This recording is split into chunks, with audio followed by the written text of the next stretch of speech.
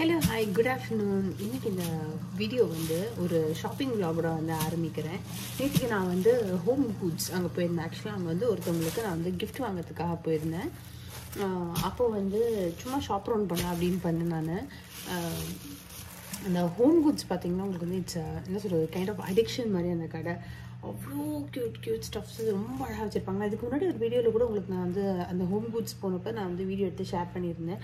அவங்கள்ட்ட வந்து அவ்வளோ பியூட்டிஃபுல் யூனிக் பீசஸ் நல்ல சூப்பர் ரேட்டில் கிடைக்கும். உங்களுக்கு ரொம்ப சீப்பாகவும் இருக்கும், குவாலிட்டியும் ரொம்ப நல்லாயிருக்கும் அந்த மாதிரி. ஸோ நேற்று நான் போனப்போ ஒரு 4 ஐட்டம் எனக்கு நான் வந்து எடுத்தேன். அது என்ன எடுத்துன்றதை காமிக்கிறேன், எவ்வளோ ஆச்சுன்றது நான் வந்து உங்களுக்கு சொல்கிறேன். ஃபஸ்ட்டு பார்த்தீங்கன்னா ஒரு குட்டி கடாய். இது வந்து ஒரு ஃபேமிலி ஆஃப் 3 or 4க்கு நீங்கள் வந்து ஒரு பொரியல் பண்ணுறதுக்கோ ரசம் பண்ணுறதுக்கோ காய் sambar any type of gravy ஒரு பொரியல் அந்த மாதிரி பண்ணுறதுக்கு ரொம்பவே பர்ஃபெக்டான ஒரு கடாய் சொல்லலாம். ஏன்னா கரெக்டாக இருக்கும் இந்த குவான்டிட்டி பண்ணிங்கன்னா. இது நல்ல ஹெவி பேஸாகவும் இருந்தது. இது எவ்வளோ குவார்ட்டுன்னு தெரியல, அடியில் போட்டிருப்போன்னு நினைக்கிறேன். இது 24 cm பேனு, 9.5 inch. எல்லா கேஸ் ரேஞ்சிலையும் வைக்கலாம் அப்படின்ற கேஸ், இண்டக்ஷன், காயில் ஸ்டவ் அந்த மாதிரி எல்லாத்துலேயுமே வைக்கலாம் அப்படின்னு போட்டிருக்காங்க. குவான்டிட்டி மட்டும் எனக்கு வந்து தெரியல.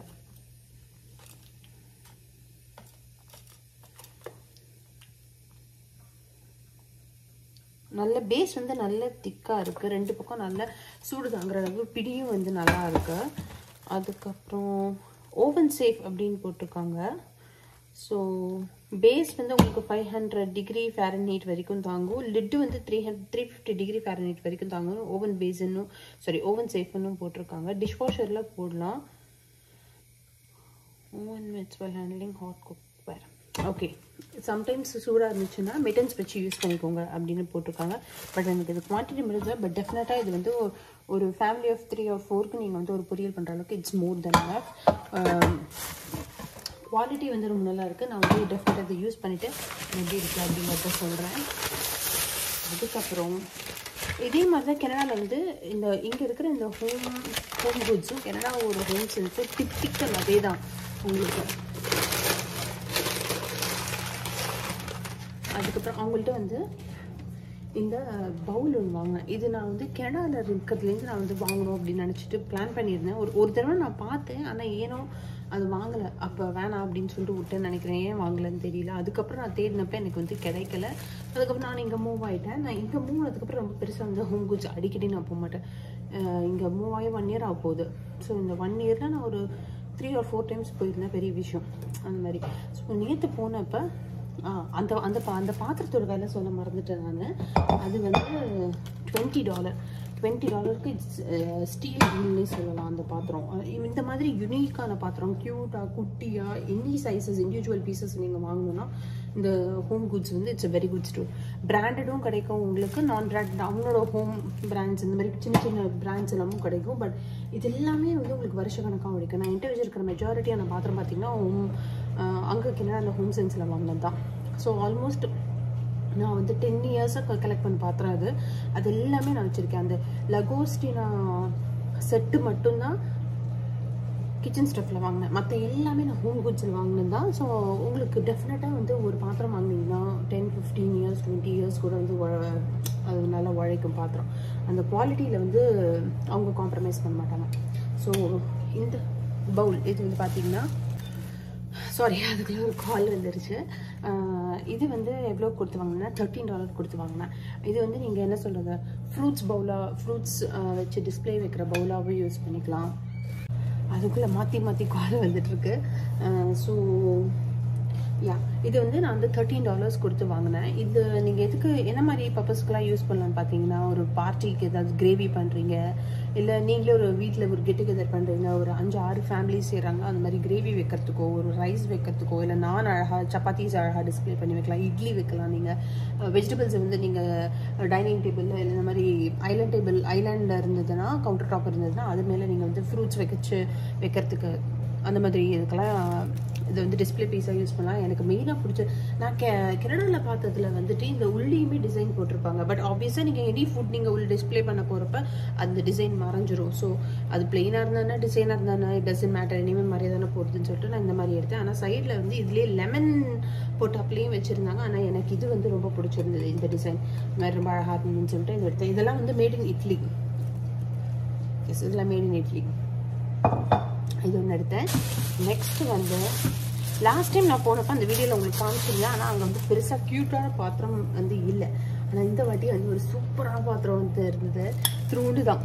இது வந்து என்ன 0.75 லிட்டர் தான். இது 1 லிட்டருக்கும் கம்மி, 3/4 லிட்டர் தான் அது பிடிக்கும். ஃபேமிலி ஆஃப் 3க்கு நீங்கள் ரசம் பண்ணுறதா இருக்கட்டும், பால் காய்ச்சறதா இருக்கட்டும், இல்லை ஒரு குட்டி சாம்பார் பண்ணுறதா இருக்கட்டும், சம்டைம்ஸ் இதுலேயே பொரியல் கூட பண்ணலாம் நீங்கள். அந்த மாதிரி ஒரு சூப்பரான பாத்திரம். கொஞ்சம் பேஸ் நல்லா ஹெவியாக தான் இருக்குது. பாத்திரம் ஆசச் பார்த்தீங்கன்னா ரொம்ப நல்லா இருக்குது. இதோட விலையை சொன்னால் நீங்கள் நம்ப மாட்டீங்க. இது வந்து எவ்வளோ? $8 தான் இதோட விலை. ஆனால் உள்ள ஃபினிஷ்லாம் பார்த்தீங்கன்னா நல்லா சூப்பராக இருக்குது. இதோட ஒரே டிஸ்அட்வான்டேஜ்னு பார்த்தீங்கன்னா இதுக்கு லிட்டு கிடையாது, அது மட்டும் தானே தவிர. பட் அதர் தான் இது வந்து ஒரு எக்ஸலன்ட் பாத்திரம். நீங்கள் தட்டு போட்டு கூட முடி வச்சுக்கலாம். பட் எனக்கு இந்த பாத்திரம் ரொம்ப பிடிச்சது. குட்டி பவுட்டும் இருக்குது. நீங்கள் அழகாக வந்து எடுத்து போர் பண்ணுறப்போ உங்களுக்கு கீழே வழியாது, விளிம்பு இருக்குது, குட்டி பவுட்டும் இருக்குது. ஸோ இது ஒரு பியூட்டிஃபுல்லான பாத்திரம். அண்ட் ஹேண்டிலும் வந்து உங்களுக்கு அந்தளவு என்ன சொல்கிறது, சூடு தாங்கும். டக்குன்னு இப்படி பிடிச்சி எடுக்கிறதுக்குலாம் இது ரொம்ப நல்லா இருக்குது இந்த பாத்திரம். இது ஒன்று எடுத்தேன் நான். லாஸ்ட் ஒன் இது வந்து அந்த பேம்பூ கட்லரி ட்ரே.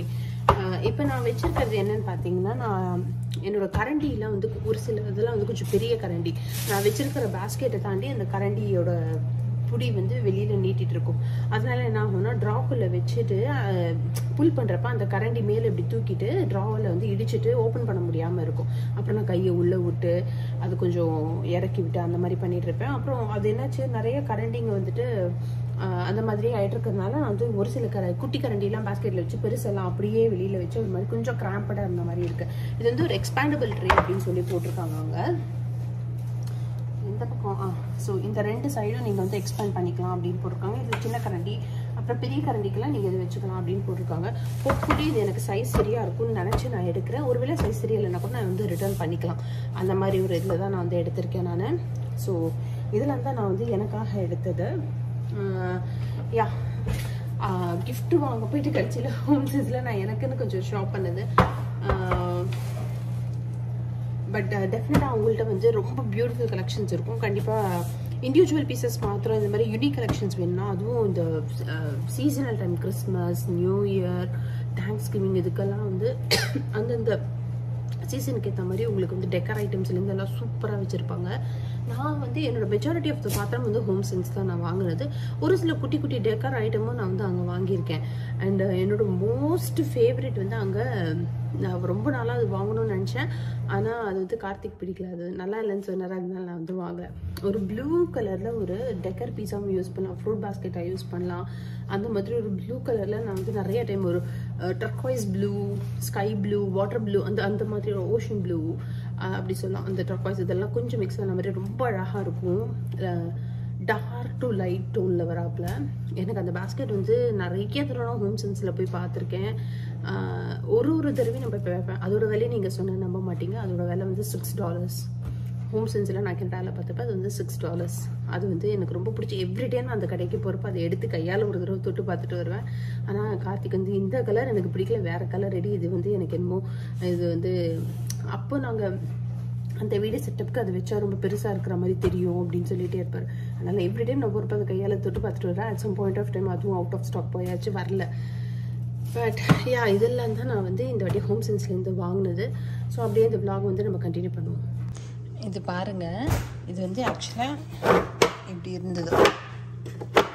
இப்படியாகவே நீங்கள் உள்ளேயும் வைக்கலாம், இந்த மாதிரியே நீங்கள் உள்ளேயும் வைக்கலாம். உங்களுக்கு இன்னும் கொஞ்சம் எக்ஸ்பேண்ட் பண்ணணும் அப்படின்னா 2 பக்கமும் இந்த மாதிரி எக்ஸ்பேண்ட் பண்ணி வைக்கலாம். என்னோடய ட்ராஸ் வந்து பெருசுன்றதுனால என்னால் இது அப்படியே என்னோடய ட்ராக்குள்ளே கொள்ளும். ஹாய் ஃப்ரெண்ட்ஸ், இன்றைக்கி இங்கே பார்த்தீங்கன்னா டொர்னடோ வார்னிங் கொடுத்துருக்குறாங்க. பயங்கர காற்று. காலையில் நான் பிரதித்தியை ஸ்கூல் ட்ராப் பண்ண போச்சவே பயங்கரமான காற்று. ரொம்ப மழையும் பெஞ்சிட்டு இருந்தது. எப்படி ஃபாஸ்ட் மூவிங் க்ளவுட்ஸாக இருக்குது பாருங்கள். மழையும் பெஞ்சிட்டு இருந்தது. காலைல நான் போகிறப்ப நான் குளிர்ச்சின்னு கொஞ்சம் ஜாக்கெட்டை போட்டு போனேன். காற்றுல அப்படி அடிக்குது, அப்படியே அப்சைட் டவுன் ஆகுது கூட. ஸோ இன்றைக்கி ஈவினிங் வந்து என்ன பண்ணலாம் அப்படின்னு நினச்சேன்னா, நான் வந்து பிரதிக்கு கொஞ்சம் ஏர்லி பிக்கப் பண்ணிடலாம் இன்றைக்கின்னு சொல்லிட்டு இப்போ தான் வந்து ஏர்லி பிக்கப் போட்டுட்டு டாக்ஸி புக் பண்ணியிருக்கிறேன். நான் இன்னும் டாக்ஸி வரவே இல்லை, டாக்ஸிக்காக வெயிட்டிங். நான் ஏன்னா கார்த்திக் ஆஃபீஸ் போய்ட்டார் கார் எடுத்துகிட்டு. ஸோ அவரையும் நான் வந்து இன்றைக்கி கொஞ்சம் ஏர்லியாக வந்துடுங்க அப்படின்ட்டு, என்ன டொர்னாடோ வார்னிங் கொடுத்துருக்குறாங்க 2 o'clock வரைக்கும் அப்படின்னு. நான் அந்த மெசேஜை பார்க்கல, நான் அதுக்கு முன்னாடியே நான் வந்து டாக்ஸி புக் பண்ணிட்டேன். நான் கரெக்டாக அந்த டாக்ஸி வர டைமு, இந்த டொர்னாடோ க்ராஸ் பண்ணுற டைமு ரொம்ப இதுவாக இருக்குது. அதனால போய் அட்லீஸ்ட் ஸ்கூலில் போயிட்டு நின்றுட்டு அங்கே போயிட்டு பிக்கப் பண்ணுறதுக்கு கொஞ்சம் வெயிட் பண்ணலாம், நம்ம ரிட்டன் டாக்ஸி கொஞ்சம் மெதுவாக போட்டுக்கலாம் அப்படின்னு இருக்கிறேன். ஆனால் மணி இப்போ 1:45 தான் ஆகுது. சாயந்தரம் 6 மணி மாதிரி எப்படி இருட்டிட்டு இருக்குன்னு பாருங்கள். பயங்கர ஃபாஸ்ட் மூவிங் க்ளவுட்ஸாக இருக்குது. சரியான மின்னல், பயங்கர மின்னல். காற்றுல வந்து அந்த உள்ளே இருக்கிற விண்டோஸ் எல்லாம் ஒரு மாதிரி தழுதுன்னு ஆடுற மாதிரியே இருக்குது. அதுவும் யாருமே வீட்டில் இல்லாமல் ரொம்ப குவைட்டாக இருக்கிறதுக்கு. மின்னல் பார்த்தீங்கன்னு நினைக்கிறேன் நான், பயங்கரமாக மின்னுது. ஸோ டாக்ஸிக்காக நான் வெயிட் பண்ணிகிட்ருக்கேன். இப்போ தான் வந்து ஆம்பர் அலர்ட்டும் கொடுத்தாங்க. ஆம்பர் அலர்ட் எதுக்குன்னு பார்த்தீங்கன்னா, இந்த மாதிரி பயங்கரமான வெதர் இருக்குது, வெளியில் எங்கே அவுட்டோர்ஸில் இருந்தாலும் உடனே வந்து இந்த காற்றுல பறந்து இந்த டெப்ரிஸ்லாம் வரும். ஸோ அதனால் நீங்கள் வந்து உள்ளே போயிருங்க, ஏதாவது ஒரு க்ளோஸ்டு பிளேஸில் இருங்க அப்படின்னு சொல்லி ஒரு ஆம்பர் அலர்ட் கொடுத்துருக்குறாங்க. நான் டாக்ஸிக்காக உள்தள்ளி தான் நின்று வெயிட் பண்ணிகிட்ருக்கிறேன். டாக்ஸி வந்துடுச்சுன்னா டக்குன்னு ஓடி போய் ஸ்கூலுக்குள்ளே நின்றுடலான்னு பார்க்குறேன் நான். இன்றைக்கி நான் என்ன அன்பாக்சிங் வீடியோ காமிக்கிறேன்னு பார்த்தீங்கன்னா, Temu.com அப்படின்னு சொல்லிட்டு அதுலேருந்து நான் வந்து கொஞ்சம் ஒரு சில ஐட்டம்ஸ் வந்து ஆர்டர் பண்ணேன்.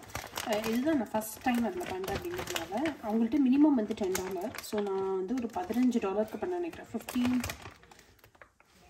$15 லெஸ் தேன் $20 ஃபார் ஷூர். அதுதான் நான் பண்ணேன். ஸோ நான் என்ன பண்ணேன், என்ன வாங்கியிருக்கேன் அப்படிங்கிறத காமிக்கிறேன்.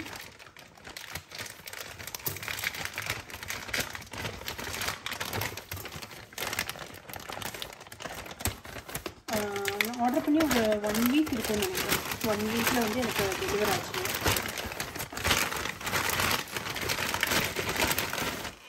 இது என்னன்னு பார்த்தீங்கன்னா, இது வந்து ட்ராவல் சைஸ் ஜுவல்லரி பாக்ஸ்.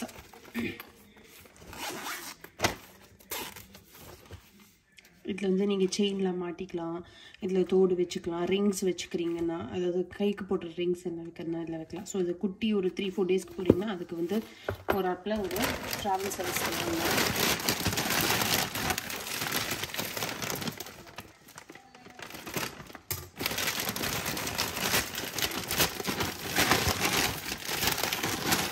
அதுக்கப்புறம் இது பார்த்தீங்கன்னா 50 பீசஸ் ஆஃப் தோடு இண்டிவிஜுவலாக வைக்கிறதுக்கு இது ஒன்று வாங்கினேன். ஜஸ்ட் நான் இது ஃபஸ்ட் டைம் இருந்தாலும் நான் ரொம்ப கம்மியாக தான் ஆர்டர் பண்ணேன். ஏன்னா வந்துட்டு குவாலிட்டி எப்படி இருக்குன்னு தெரியாது, ரொம்பவும் வேஸ்ட் பண்ண வேண்டாம் அப்படின்னு சொல்லிட்டு அந்த மாதிரி வாங்கினேன்.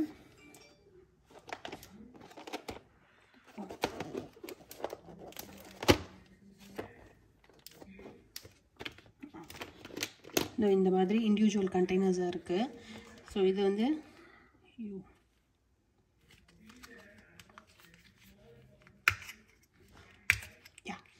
இந்த மாதிரி ஓப்பன் பண்ணி இதுக்குள்ளே நீங்கள் வந்து உங்கள் தோடெல்லாம் வச்சுக்கலாம். அந்த மாதிரி ஒரு 50 தோடு வைக்கலாம் நினைக்கிறேன். ஸோ இது வந்து எனக்கு ஒன்று, என் ஃப்ரெண்டுக்கு ஒன்றுன்னு சொல்லிட்டு 2 ஆர்டர் பண்ணோம்.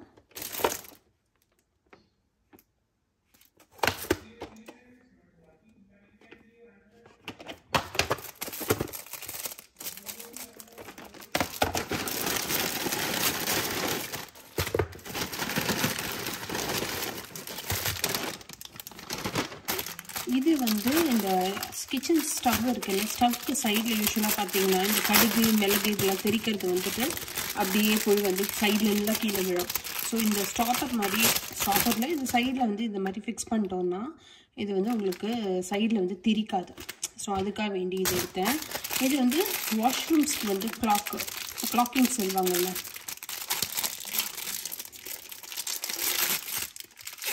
இது வந்து இந்த கிளாக் டேப்பு. இது எதுக்குன்னு பார்த்தீங்கன்னா, நம்ம வாஷ்ரூம் அந்த டாய்லெட் பவுல் இருக்குல்ல, அது கீழே வந்து பார்த்தீங்கன்னா சுற்றி வந்து கரைப்படியும். ஸோ அந்த கரைப்படியாமல் இருக்கிறதுக்கு இந்த கிளாக்கிங் டேப் இதை ஒட்டிட்டோன்னா இதில் கரைப்படிஞ்சா கூட நம்ம வந்து இதை பீல் ஆஃப் பண்ணிவிட்டு வேறு டேப் போட்டுக்கலாம். ஸோ தட் தரையிலையோ உங்களுக்கு அதுலேயோ வந்து எதுவும் ரொம்ப பெரிய மெஸ்அப் ஆகாது. இதே சேம் இது தான் நான் எனக்கும் என் ஃப்ரெண்டுக்கு ஒன்று ஆர்டர் பண்ணேன். ஸோ ரொம்ப மினிமல் ஐட்டம் தான் நான் இந்த வாட்டி வந்து ஆர்டர் பண்ணேன். 4 ஐட்டம் 5 ஐட்டம் தான் நான் ஆர்டர் பண்ணியிருக்கேன். ஸோஃபார் எனக்கு இது எல்லாமே பிடிச்சிருக்கு. குவாலிட்டி வைஸ் நல்லாயிருக்கு. ஷிப்பிங்கும் வந்து அவங்க சொன்ன டயத்தில் சீக்கிரமாக கொடுத்துட்டாங்க. மேற்கொண்டு நான் வேறு ஏதாவது ஆர்டர் பண்ணேன்னா உங்களுக்கு அது வந்து நெக்ஸ்ட் வீடியோவில் நான் காமிக்கிறேன். இன்னும் ஒரு பெஸ்ட் பார்ட் நான் இப்போ என்ன சொல்லணும்னு நினச்சிங்கன்னா, ஆக்சுவலாக நான் நினச்சேன் இது வந்து ப்ராடக்ட் வந்து உடஞ்சதை நான் ஃபஸ்ட்டு கவனிக்கல. நான் இது வந்து நல்லாயிருக்கு. இதில் பார்த்தீங்கன்னா இப்போ அழகாக ஓப்பன் பண்ணுறதுக்கு இருக்குது இந்த மாதிரி. ஓகேவா? ஆனால் இதில் வந்து இல்லை, உடஞ்சிருக்கு. நான் இதை காமிக்கிறேன். இதில் வந்து இது உடஞ்சிருக்கு, லாக் கிடையாது. நான் என்ன பண்ணேன், உடனே இந்த தேமுக்கு வந்து இன்றைக்கி தான் வந்துச்சா. ஸோ நான் உடனே உங்களுக்கு வந்து ஃபோட்டோ எடுத்து இதை அனுப்பிச்சேன். இந்த மாதிரி இந்த ப்ராடக்ட் வந்து இதாக இருக்குது, நான் வந்து ரிட்டர்ன் பண்ணுறேன் அப்படின்னு சொல்லி அனுப்பிச்சிருந்தேன் அவங்களுக்கு. அவங்க உடனே ஃபோட்டோஸை பார்த்துட்டு இது நீங்கள் வந்து ப்ராடக்ட்டுக்கான மணி நாங்கள் வந்து ரீஃபண்ட் பண்ணிடுறோம், பட் இது நீங்கள் ரீசைக்கிள் பண்ணுறதுனால பண்ணுங்கள், டொனேட் பண்ணுறதுனா பண்ணுங்கள், நீங்களே வேணாலும் வச்சுக்கோங்க அப்படின்னாங்க. ஸோ அவங்களோட கஸ்டமர் சர்வீஸ் வந்து நம்ம ப்ராப்பராக ஒழுங்கான டிஸ்கிரிப்ஷன் வந்து கொடுத்தோம் அப்படின்னா அவங்களோட ரீஃபண்ட் ப்ராசஸ்மே வந்து 5 to 14 பிஸ்னஸ் டேஸில் வந்துடும் அப்படின்னு சொல்லியிருக்காங்க. ரீஃபண்ட் வந்த அப்புறம் நான் அதையும் உங்களுக்கு அப்டேட் பண்ணுறேன் நான். பட் அவங்களோட கஸ்டமர் சர்வீஸ் வந்து இமீடியட்டாக வந்து ரெஸ்பாண்ட் பண்ணுறாங்க. அதுதான் மெயினாக நான் சொல்ல வந்தேன்.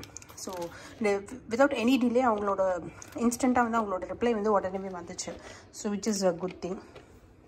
இன்றைக்கி நான் வந்து இதில் ஒரு டின்னர் ரெசிபி வ்ளாக் தான் ஆட் பண்ணேன். டின்னர் ரெசிபி பார்த்திங்கன்னா ரொம்ப சிம்பிள் டின்னர் தான்.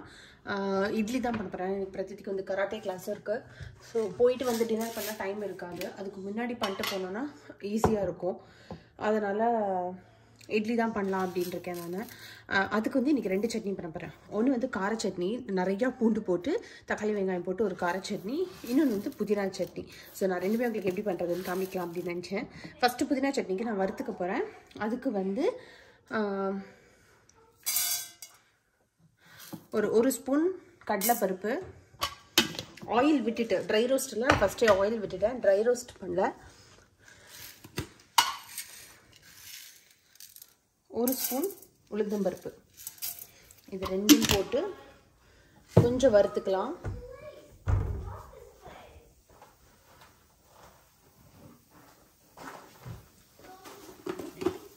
இதோட இந்த டிஷ்ஷுக்கு தேவையான காரத்துக்கு தேவையான மிளகாய் 5 மிளகாய். எனக்கு கொஞ்சம் தேங்காய் போடுவேன். ஸோ இப்போ காரம் அடங்கிடும் உங்களுக்கு. 5 மிளகாய் போட்டு வறுத்துக்கலாம்.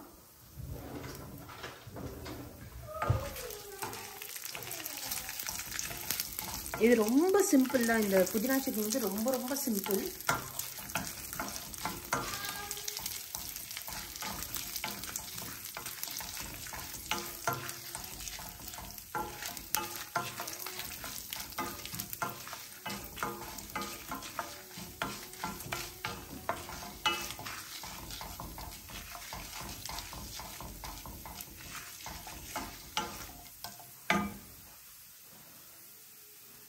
இதோட நான் ஒரு கட்டு புதினா வந்து அப்படியே கட் பண்ணி அந்த தண்டோட நான் வந்து போடுறேன்.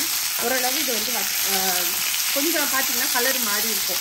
ஸோ அதனால வந்து இதோட வந்து அந்த புதினா ஒரு கட்டு புதினா அந்த தண்டோட நான் வந்து சேர்த்துறேன். இதையும் நல்லா வதக்கிட்டு இது ஒரு பவுலில் தனியாக எடுத்து வச்சிடலாம். அதே மாதிரி கார சட்னிக்கு இப்போ நம்ம அதை வதக்கிடலாம். இது வந்து நான் இப்போ ரீசெண்டாக அந்த ஹோம் சென்ஸில் வாங்கினேன்னு சொல்லி இந்த வீடியோ ஸ்டார்டிங்கில் சொல்லியிருப்பேன். நான் வீடியோ ஸ்டார்டிங்கில் சொன்னேன் இல்லை, அதுக்கு முன்னாடி வீடியோவில் சொல்லியிருப்பேன் நினைக்கிறேன். ஹோம் சென்ஸில் நான் வாங்கின பாத்திரம் அப்படின்ட்டு. பாத்திரம் வைஸ் பார்த்தீங்கன்னா நல்லாயிருக்கு. ஆனால் சைடு பொடி வந்து சூடு தாங்க மாட்டேங்குது. அது ஒன்று தான் வந்துட்டு இப்போ அடுப்பு ஆஃப் பண்ணிடலாம். இந்த சூட்லேயே அது வந்து கொஞ்சம் வதங்கிக்கும். நான் வந்து இது எதுவும் கருதுறளவு நான் எதுவும் பண்ணலை இது வரைக்கும். உருளைக்கிழங்கு கறி ஒரு தடவை பண்ணேன், பூசணிக்காய் மோர் கூட்டு ஒரு தடவை பண்ணேன். ஆமாம், அதுக்கப்புறம் தக்காளி சட்னிக்கு நான் லாஸ்ட் டைம் வதக்கினேன். அது ரொம்ப சூப்பராக இருந்தது. ஆக்சுவலாக இந்த பேஸ்க்கு வந்து கொஞ்சம் திக்காக இருக்கும். அது நல்லா வந்து அப்படியே தூங்கிடுச்சு சட்னிக்கு. அடுப்பு ஆஃப் பண்ணியாச்சு. இது இப்போ அப்படியே ஒரு பவுலில் எடுத்துக்கலாம் நம்ம. இது வந்து ரொம்ப சிம்பிள். ஜஸ்ட் ஒரு 5-10 நிமிஷத்தில் நீங்கள் வந்து சட்னியை ரெடி பண்ணிடலாம். என்ன நீங்கள் இந்த சூடாக வந்து மிக்சியில் போட முடியாது. நான் வந்து இந்த ஹாமில்டன் பீச் வச்சுருக்கேன், அது வந்து சூடாக போடலாம். நீங்கள் தெரிக்காது உங்களுக்கு வெளியில். பட் யூஷுவல் மிக்சினா நீங்கள் சூடாக போட்டிங்கன்னா அப்படியே தூக்கி அடிச்சுவாங்க. இப்போ அந்த கார சட்னிக்கு நான் என்ன எடுத்துருக்கேன் பார்த்தீங்கன்னா, மீடியம் சைஸ் தான். ஒரே ஒரு வெங்காயம், குட்டி குட்டியாக 3 தக்காளி. இது வந்து இந்த காஸ்கோவில் எடுத்த தக்காளி, ரொம்ப குட்டியாக தான் இருக்கும். அது குட்டி குட்டியாக 3 தக்காளி எடுத்திருக்கேன் நான். இதை கட் பண்ணிட்டுலாம் நம்ம. இப்போ அந்த கார சட்னிக்கு ஆஸ் யூஷுவல் பேனை வந்து ஹீட் பண்ணி ஆன் பண்ணியாச்சு. ஆயில் விட்டுக்கலாம். ஆல்ரெடி பேன் வந்து கொஞ்சம் ஹீட்டாக தான் இருக்குது. ஏன்னா இப்போ தானே வந்து அந்த சட்னிக்கு வதக்கிறனால பேன் வந்து கொஞ்சம் ஹீட்டாக தான் இருக்குது. இது வந்து கொஞ்சம் ஹீட் ஆகட்டும். இப்போது கொஞ்சம் பேன் ஹீட் ஆகிடுது. இதில் நான் வந்து கிட்டத்தட்ட 25 பல்லுக்கிட்ட பூண்டு போடுறேன். நான் நம்ம ஊர் மலை பூண்டாக இருந்தால் இன்னும் பயங்கர வாசனையாக இருக்கும்.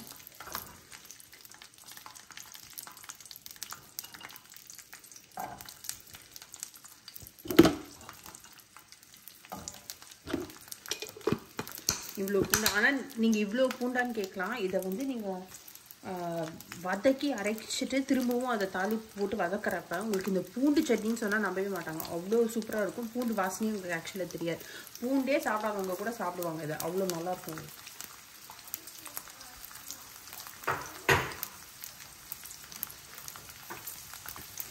இது கொஞ்சம் சாட்டே ஆகிட்டு இருக்கிறதுவே, ஏன்னா இதோட நம்ம வந்து அந்த தக்காளி வெங்காயம் வேற போடுறோம் இல்லையா. ஸோ இந்த பூண்டை நீங்கள் எவ்வளோக்கு எவ்வளோ வதக்குறீங்களோ அவ்வளோக்குள்ள ஒரு ஸ்மெல் வந்து போயிடும். இதுக்கேற்ற கொஞ்சம் காரம் வந்து இதுக்கு தூக்கலாக வச்சுக்கிறோம். நம்ம ஒரு 15 மிளகா கிட்ட போட்டிருக்கேன் நான். ஏன்னா குழந்தைங்க சாப்பிடணும்ல, வதக்குறப்ப இப்படியே உங்களுக்கு அந்த மிளகாவோட இது போயிடும். அதனால குழந்தைங்க சாப்பிடணுன்றதுனால ஒரு 2 மிளகா கூட போட்டுக்கலாம்.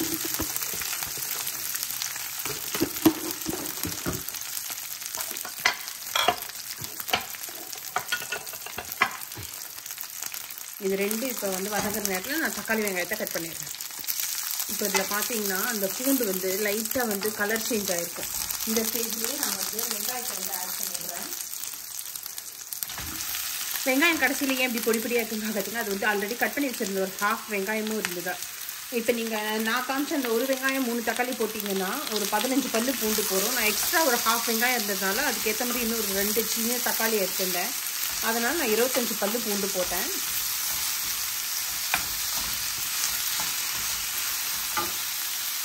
வந்து சால்ட் போட்டுட்டேன் நான் லைட்டாக.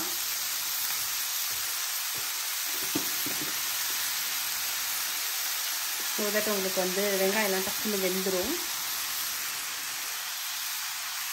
ஆக்சுவலி நீங்கள் சட்னிக்கு தேவையான சால்ட்டை வேணாலும் இப்போயே ஆட் பண்ணிடலாங்க.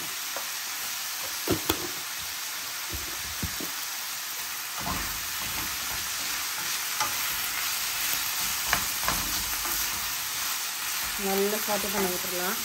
இதை நீங்கள் மூடி போட்டு கூட வந்து குக் பண்ணலாம். அப்படியே வேர்த்து விட்டுட்டு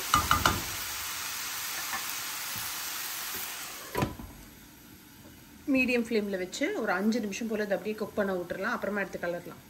இப்போ ஒரு 5 நிமிஷம் கிட்ட குக்காக இருக்குது. இதோடையே வந்து தக்காளி இப்போ நான் வந்து குட்டி குட்டியாக நான் காமிச்ச அதே சைஸில் 5 தக்காளி வச்சுருக்கேன் நான். இதையும் போட்டு ஒரு கிளறி விட்டுட்டு மூடி வச்சிட போகிறேன். அதுவே நல்லா அப்படியே புழுக்கிட்டு குக் ஆயிடும். நல்லா ஒரு 10 நிமிஷம் கிட்ட அப்படியே விட்டுடலாம் நம்ம. இப்போ ஒரு 5 மினிட்ஸ் ஆயிடுச்சு. நான் வந்து இதை லைட்டாக எடுத்து ஒரு கிளறு போடுறேன். இந்த பாத்திரத்தோட ஒரு டிஸ்அட்வான்டேஜ்னு பார்த்தீங்கன்னா இந்த லிட்டு மூடியும் வந்து உங்களுக்கு நல்லா சூடு தாங்க மாட்டேங்குது, சைட்ஸும் வந்து சூடு தாங்க மாட்டேங்குது. அது ரெண்டு என்னோட மற்ற எல்லா பாத்திரங்கள்லேயும் அது ஓரளவு சூடு தாங்கும். இதில் வந்து கொஞ்சம் தாங்க மாட்டேங்குது. ஓரளவு கொஞ்சம் மேஷி ஆயிடுச்சு. ஸோ அடுப்பு இப்போ கொஞ்சம் பெருசாக வச்சுட்டு ஓப்பன்லேயே அது வந்து குக் பண்ணுறேன் 5 மினிட்ஸ். நான் ஃபஸ்ட்டு டைம் அந்த பாத்திரம் யூஸ் பண்ணுறப்ப அப்படியே சூட்டோட வந்து கையில் வச்சுட்டு நல்லா சுட்டுருச்சு.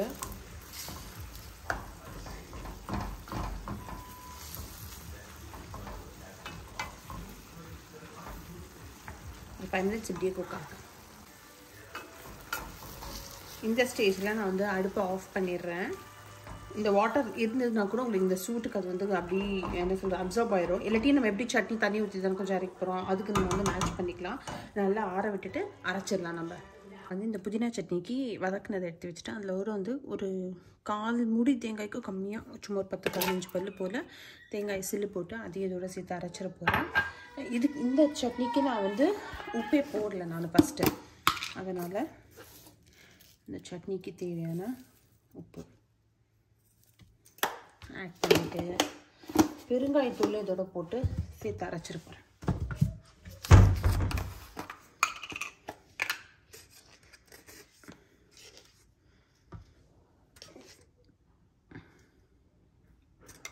வெங்காயத்தூளும் போட்டு கொஞ்சமாக தண்ணி விட்டு அரைச்சிடுறேன். அந்த கார சட்னி அரைச்சாச்சு. இப்போ அதுக்கு வந்து நான் ஆயில் விட்டு ஃபஸ்ட்டு உளுத்தம்பருப்பை வந்து போடுறேன். இந்த பக்கம் வந்து நான் புதினா சட்னிக்கும் தாளிப்புக்கு வச்சுருக்கேன். அதுக்கும் வந்து கொஞ்சமாக உளுத்தம்பருப்பு போடுறேன். இது ரெண்டும் கொஞ்சம் ஃப்ரை ஆகட்டும்.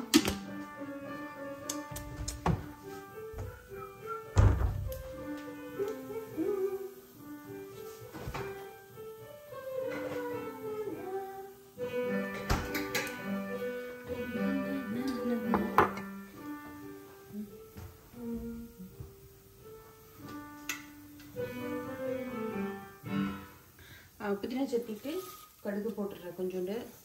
இதுக்கு வந்து தாளிப்புக்கு வந்து கொஞ்சம் கடுகு.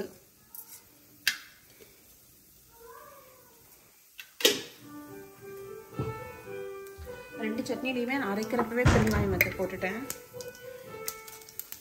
கருவேப்பிலை தாளிப்புக்கு கண்ணா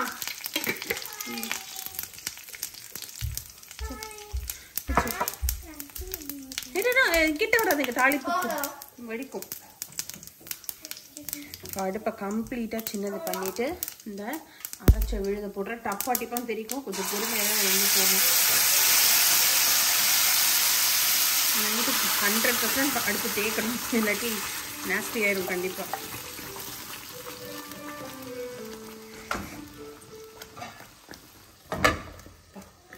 இதுக்கே பாருங்க நாஸ்டி ஆயிடுச்சு டப்புன்னு.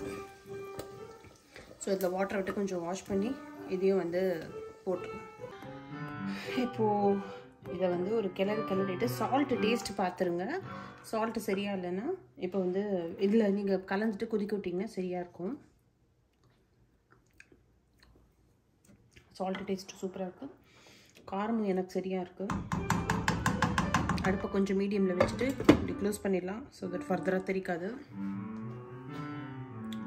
மீன் வேலை இங்கே பார்த்தீங்கன்னா புதினா சட்னி அரைச்சி நல்லா வதக்கி அரைச்சி தாளிப்பு கொடுத்தாச்சு. அதுக்கும் வச்சுட்டு இட்லி மட்டும் வாத்துற வேண்டியதான். டைம் ஆகிடுச்சு, 6:20 ஆக போகுது. ஸோ ஒரு 6:35க்கு கிளம்புனா கரெக்டாக இருக்கும். இட்லி ஒரு ட்ரிப் வச்சுட்டு போயிட்டேன்னா கரெக்டாக இருக்கும். இது வந்து இப்போ 5 மினிட்ஸ்ட்டு வந்து கொதிச்சிருச்சு. ஆஃப் பண்ணிவிட்டு அப்படியே மூடியே வச்சிடுறேன். ஸோ அது ஸ்ப்ளாட்டராக ஹம் இருக்கும் வெளியே. அப்புறம் ஒரு சாப்பிட்றப்ப சர்வ் பண்ணுறப்ப நீங்கள் ஓப்பன் பண்ணிக்கிட்டா போதும். ஸோ அந்த ஒரு 5 நிமிஷம் கொதி போகும் அதுக்கு.